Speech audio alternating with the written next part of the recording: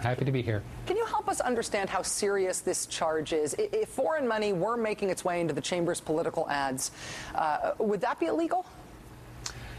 Well, most likely, yes. There's been a prohibition, a flat prohibition on foreign national contributions and expenditures in connection with federal elections for many, many years. And so if it turns out that any money, in fact, is being knowingly put into the process from foreign companies or from foreign government sources, that would be a serious problem. How are those laws against foreign contributions to American political campaigns, how are they actually enforced? I mean, if so many of these outside groups don't have to disclose who their donors are, how do you enforce it?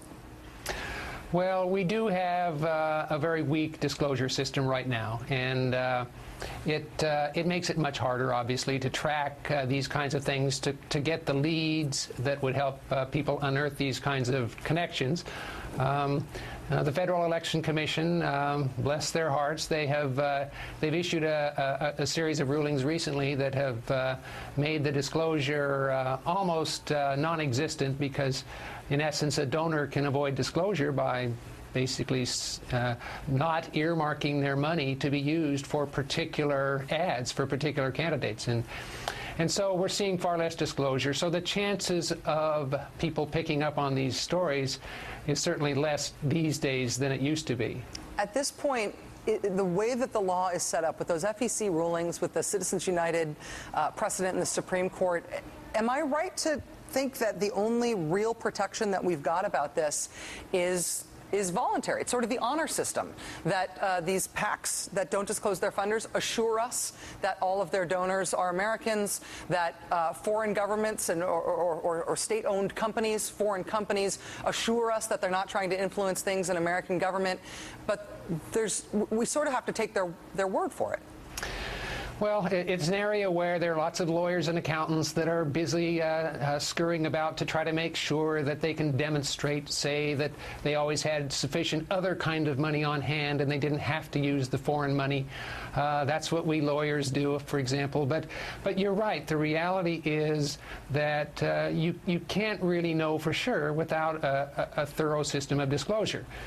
You can't blame a lot of these organizations. I represent these kinds of organizations on a daily basis, and as a practical matter, nobody really wants to have the role of donors disclosed if they can avoid it. But I think, a lot of citizens are coming to be more and more aware of this gap in our disclosure system, and they're getting frustrated not knowing who's behind these ads. So, I think there will come a time, not this election cycle, but maybe by the next election cycle, where someone will tighten up on the disclosure system, and we'll be able to know more. After the damage is done, as it were, in this election round. Scott Thomas, former chairman of the Federal Election Commission, it's really helpful for us to have your advice to call on tonight. Thank you very much. Happy to help. Still to come, a giant, adorable chart that moves and maybe shimmies. There's also apparently been a public sighting of Delaware's Christine O'Donnell, the aforementioned Miss O'Donnell, whose singular devotion to the voters of her state and their issues has finally begun in a controlled environment, of course. She is out there. Highlights ahead. You are a business pro, lord of the carry-on, sovereign of the security line. You never take an upgrade for granted.